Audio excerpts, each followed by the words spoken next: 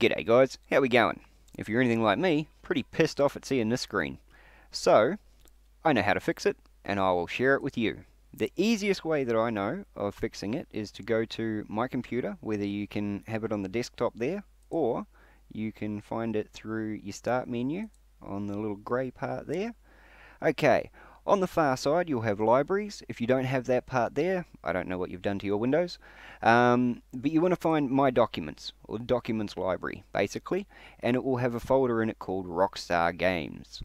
Inside that folder you will have GTA 5 and Social Club. Now, under Social Club there is a Profiles folder there.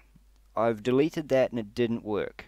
And I found the easiest way to fix it is to go into the Profiles thing and delete the Profiles file that's in there, and then start the game up with nothing in there.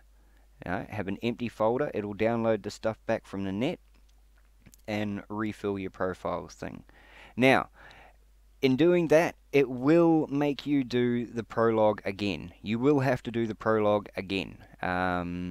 So what I did, or what I'm about to do anyway, is now that I have finished the prologue and managed to log out successfully, I'm going to copy this Profiles folder and I'm going to make a new folder called New Folder, because I don't really care.